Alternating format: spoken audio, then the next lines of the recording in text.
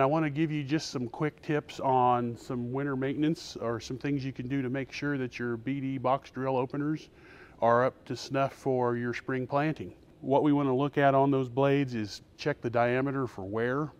So our spec on wear is 1 inch of overall diameter. And once they get worn down to that 1 inch point, we're no longer able to maintain that contact.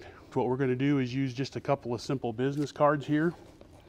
And I'm going to stick one up in between the blades at the bottom and slide it up until the blades pinch it. We take the other business card, stick it in the top, and pull it down until the blades pinch it. So what we're looking for is the distance between those two cards to be about 1 inch to 1.5 inches. You adjust that with some shim washers. You'll find some under the head of the bolt on the outside of the blade.